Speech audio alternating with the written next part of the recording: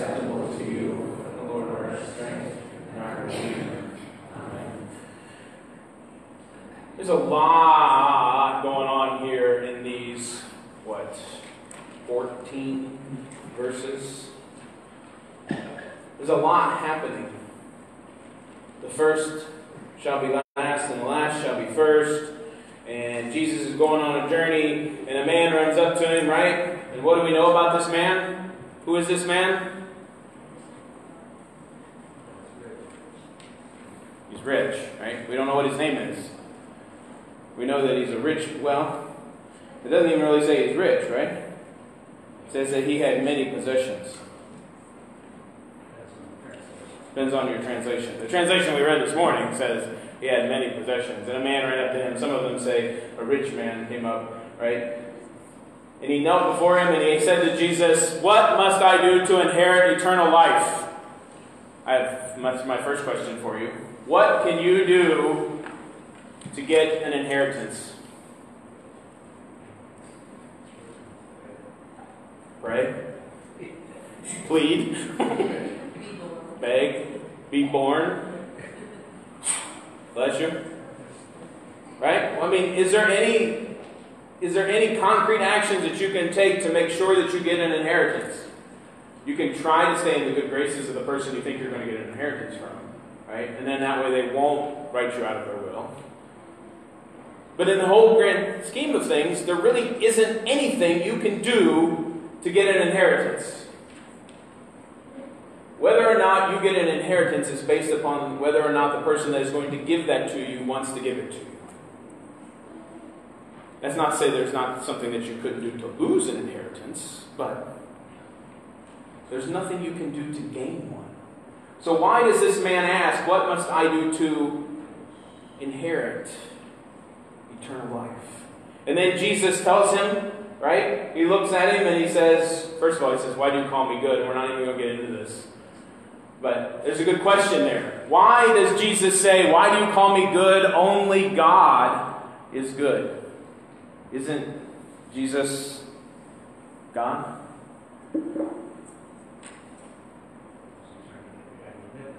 Is he trying to get the guy to admit that Jesus is God? That could be. But then Jesus says, you know the what? Commandments. And what does Jesus then say? These are the commandments, right? Do not. No, he doesn't say that. Does he? Shall not. No, he does say that. You're right. I'm sorry. You shall not murder. You shall not commit adultery. You shall not steal. You shall not bear false witness. You shall not defraud. Honor your father and mother. He's missing a few. But what tablet is this? It's the second one, right? The first one was, I am the Lord your God. Do not use the name of God in vain. Remember the Sabbath day and keep it holy. Right? That's the first tablet. It's all about this direction. Right? When Jesus is talking to this guy, he says, you know the commandments. Don't murder. Don't commit adultery. Don't steal. Don't bear false witness. Don't defraud. And honor your father and mother. Those are about these relationships, right? Not about the vertical. It's about the horizontal relationships. And which one of those, confirmation students, is not a commandment? One of them is not a commandment. Confirmation students. You said it. What is it? Do not defraud. Right? Do not defraud is not one of the commandments, but Jesus throws it in there. Why? Because it really has to do with how we deal with people. Right? We're not supposed to defraud. What actually is the commandment that he didn't put in there? Actually, no, he did put it in there. I was going to say bear false witness. What did you say, Kurt? Do not covet, right? Do not defraud. I guess you could say it's kind of a way of coveting, because if I covet something enough, I'm going to do whatever I can to get it away from that person, so I'm going to defraud them of their things. So, but Jesus says, you know the commandments, keep the commandments. And what does the guy say? I've done that. I'm already doing that, Jesus. What else do I have to do? I mean, I've got that covered. I've been doing that since I was born. Right? That's no problem. I got it all taken care of. Right? How many of you, myself included, have kept all of these commandments?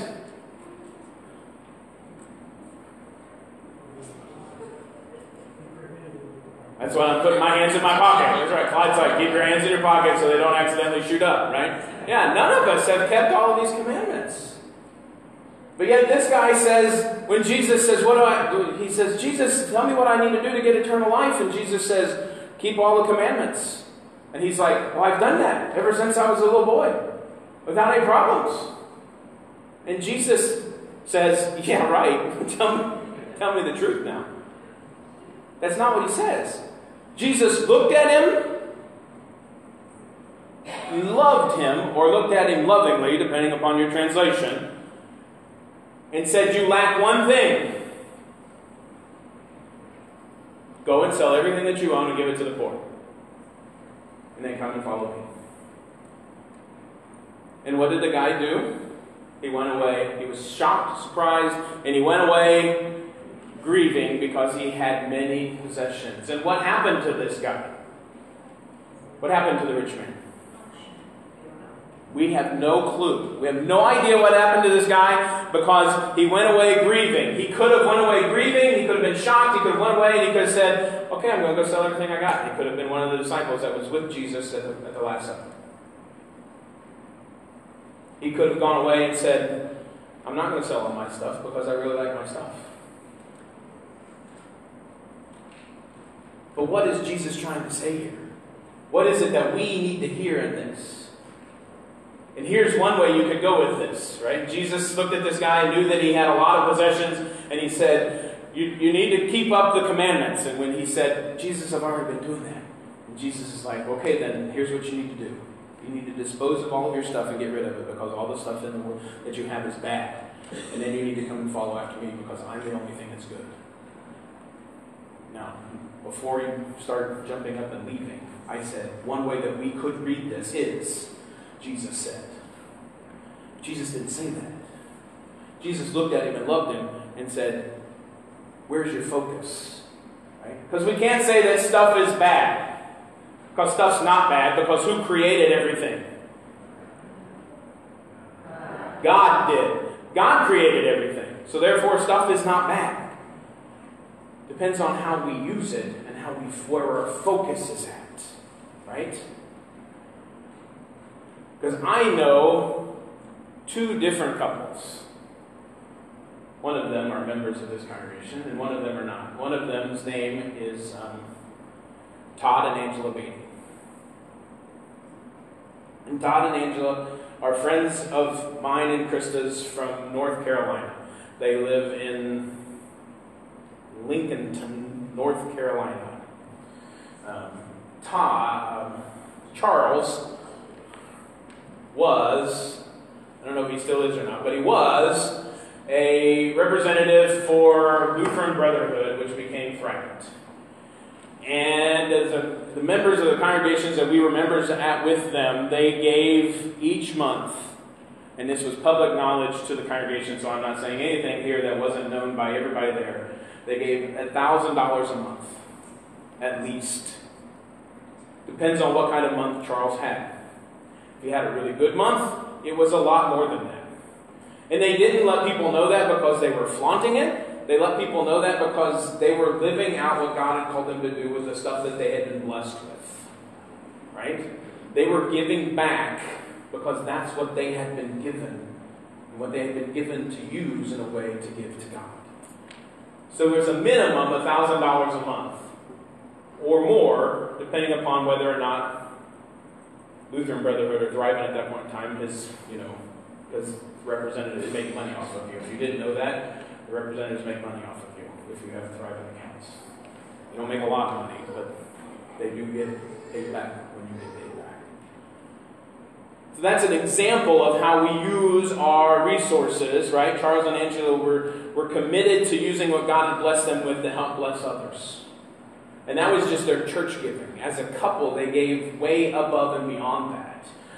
They were always present. They were always helping out. They were giving to other organizations. They were doing things out there because that's what they were. They knew that they were blessed to be a blessing. Right? Because this next part that Jesus goes into talks about how anyone can be saved. Right? The disciples are like, well, then how can any of us possibly be saved? And Jesus says it's easier for a camel to go through the eye of a needle than for a rich person to go to heaven. So now we have to define what it means to be rich. What does it mean to be poor? What is the one thing that a rich man doesn't have, but a poor man has in abundance? No, because the rich have probably just as much percentage-wise as the poor do. What is it that a rich man doesn't have, but a poor man has in abundance?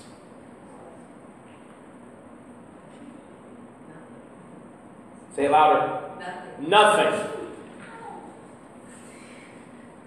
Rich man doesn't have nothing, because rich man has everything they want. The poor man has an abundance of nothing, for whatever reason. And maybe that's what Jesus is trying to get this guy to look at. You need to be focused on... It makes sense. You just have to think about it a little bit. My children up here are looking at me like I'm crazy. But Jesus wanted this guy to focus on having nothing and focusing on Jesus rather than focusing on his stuff. Right? It's about where our focus lies. So Jesus says that it's going to be hard because you can't take your focus away from your stuff and look and focus on me. So Jesus says that it's easier for a camel to go through the eye of a needle than for a rich person to go to heaven. So how many of you have heard about this gate, this mysterious gate that was supposedly at Jerusalem? I got 2 people. So now I'm going to debunk this for every last one of you. Supposedly there's this gate in Jesus' day around Jerusalem that was called the Eye of the Needle. And it was a gate that was designed to be used at night, supposedly for a more secure city in the wall, so that if you were to come in and to bring your camels would fit, but they would actually have to get on their knees and everything would have to come off of them. They couldn't go through this gate with any items on them. Everything that they were carrying would have to be removed and carried in by hand, and the camels could scoot through the gate on their knees. There was just enough room for the camels to get through.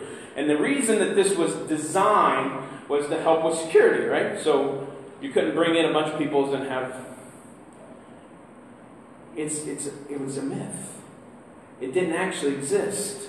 This concept was probably brought out about 150, 200 years ago to kind of soften what Jesus is saying here, right? Because obviously there has to be a way for a camel to go through the eye of a needle when Jesus is saying this.